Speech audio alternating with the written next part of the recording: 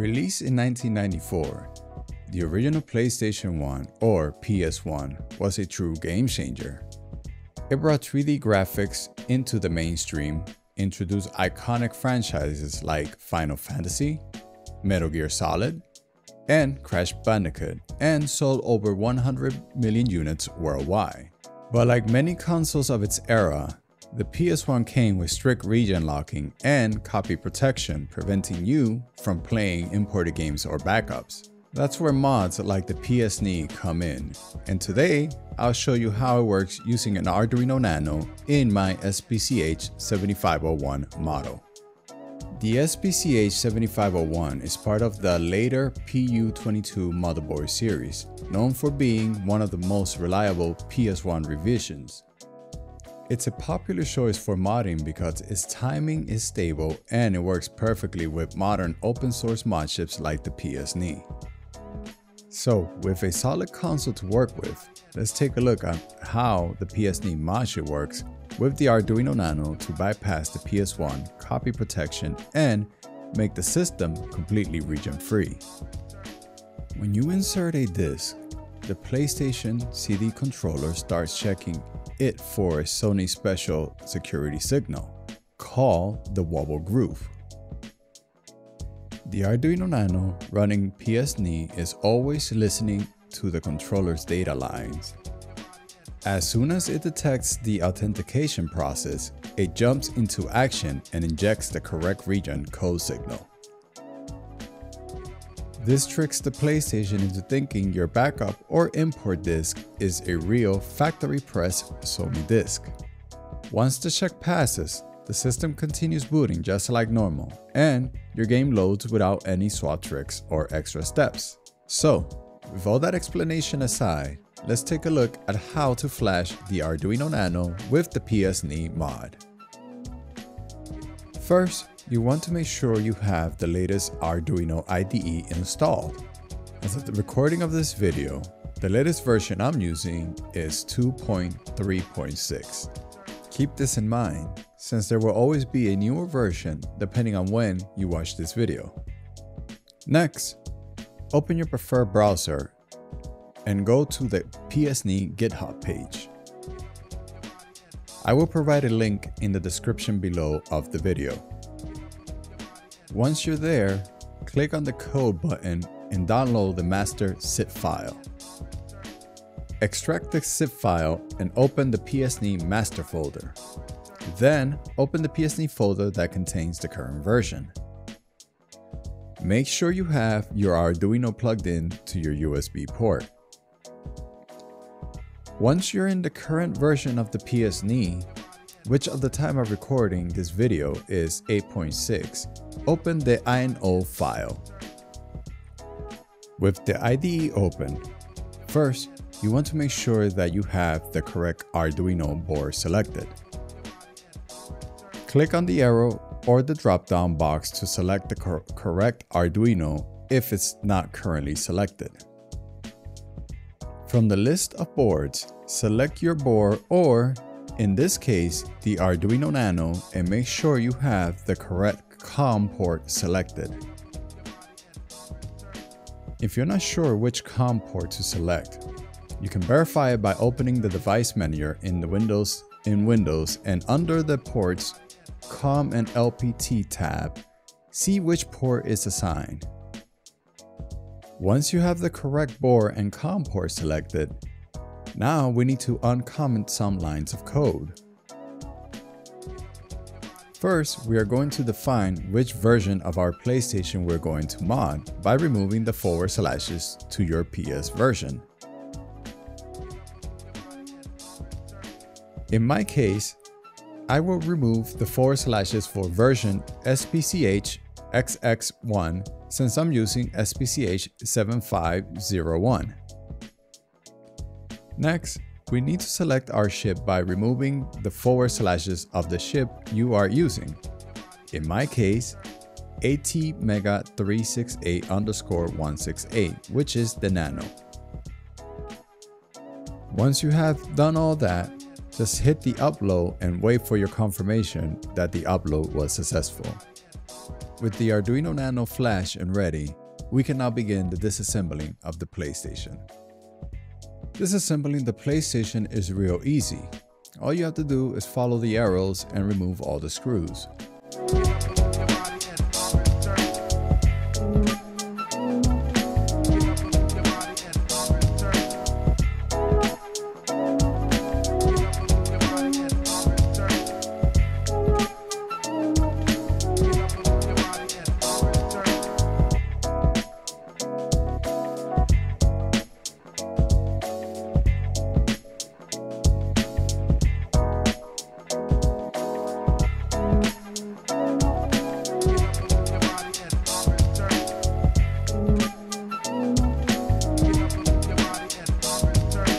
Once you have the cover removed, remove the CD-ROM drive and unplug all the connectors from the motherboard.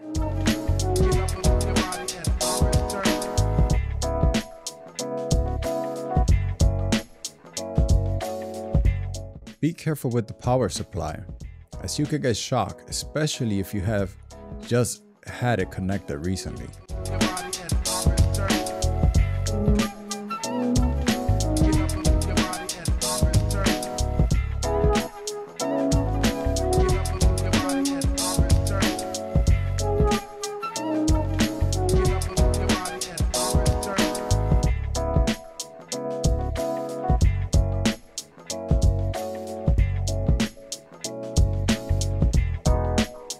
With everything unplugged from the motherboard, go ahead and remove all the screws to remove the top shield.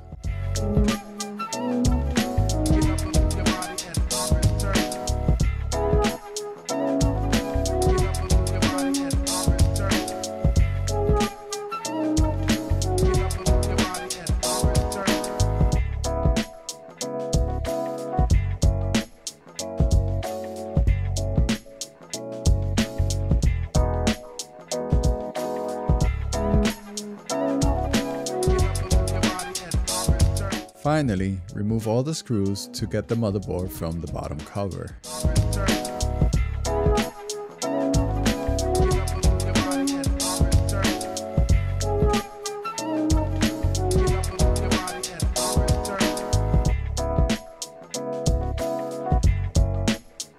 Now that the motherboard is removed, let's take a look at where are all the soldering points that we are going to solder the wires on. This mod is easy to do, and you will need basic soldering skills and tools. This version of the motherboard has a metal shield on the top of the board, but I had done a previous recap work and kept it off.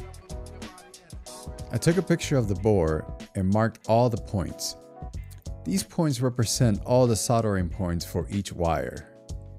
We are going to start with 5 volts and ground wires. I will be using red and black wires, where red represents the 5 volts and black the ground wire.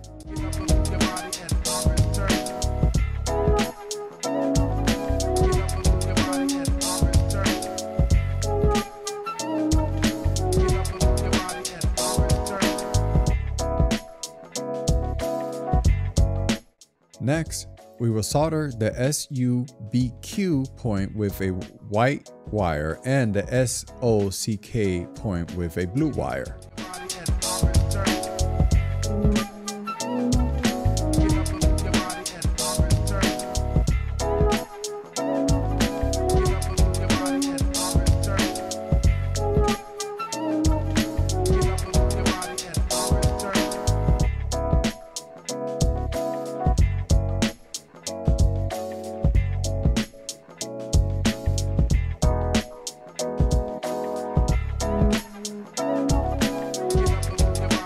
Then we will solder the data point with a yellow wire and finally the gate point with a green wire.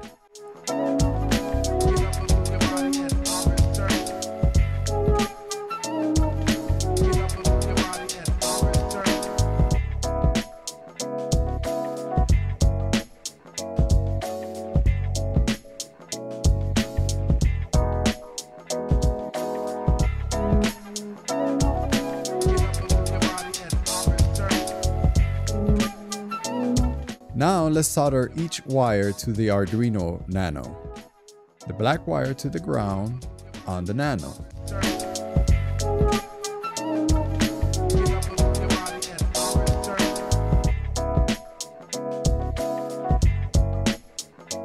The red wire or 5 volt will be soldered to the 5 volt on the Nano.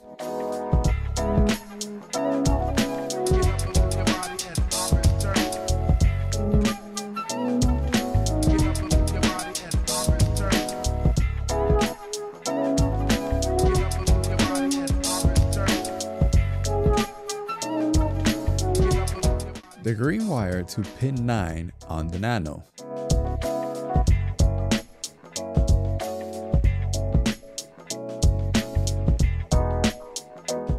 The yellow wire to pin 8.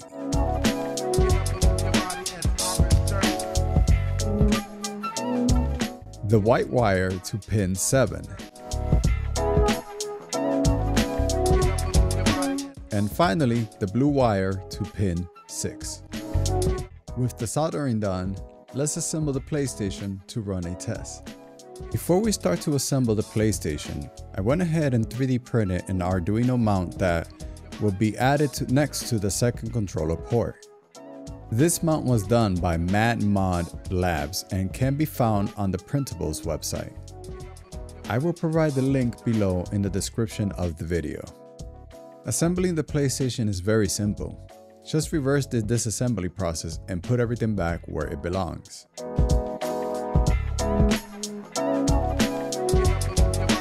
The only difference will be when we add the mount next to the second controller port.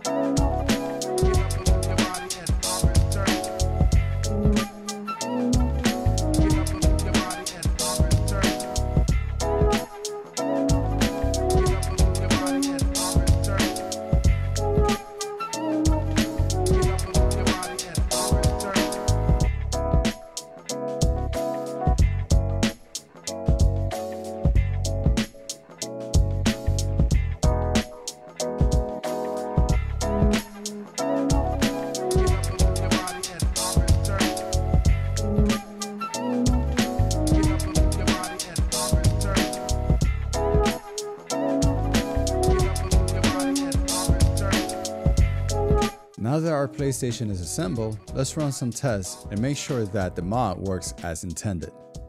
First, I will test to make sure that any original PlayStation game still works. I will test Metal Gear Solid since it's an original disc and worked fine before the mod was done.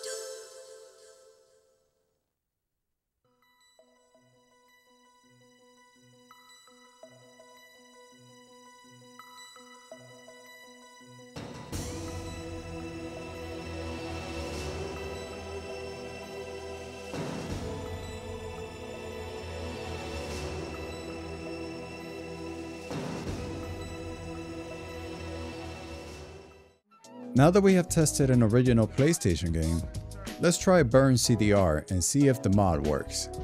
I went ahead and burned the European version of Crash Bandicoot. Let's see if everything works as intended.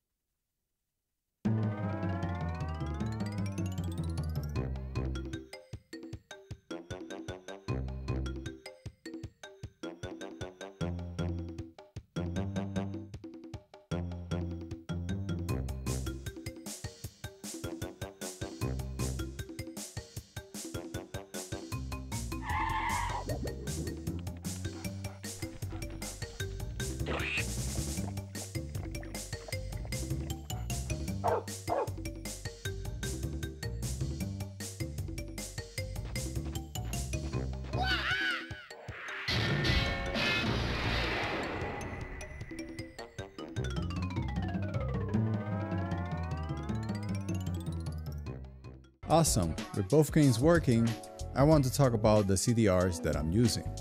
The reason I want to talk about these CDRs is because with these, you don't have to put the PlayStation in a vertical position. They're pretty cool and resemble vinyl records, and if you flip them over, you will notice that the die resembles that of the original PlayStation disc. As of the recording of this video, the CDRs are available on Amazon, so the link will be in the description below. And with that, the PSNee Modchip running on an Arduino Nano unlocks the PlayStation 1, making it region-free and able to play backups with ease. Special shout out to Josh N, who worked on Electronics Boutique in the Rockingham Mall in New Hampshire around 2002 when I purchased this model. Your service to this PS1 was awesome since it's 2025 and this model is still going strong. Thank you, sir. If you enjoyed this video or found it helpful, don't forget to hit the like button and subscribe for more retro tech projects, console mods, and repair guides. And if you want to see more PlayStation content, upgrades, and mods, more videos are coming soon. Thanks for watching, and I'll see you in the next one.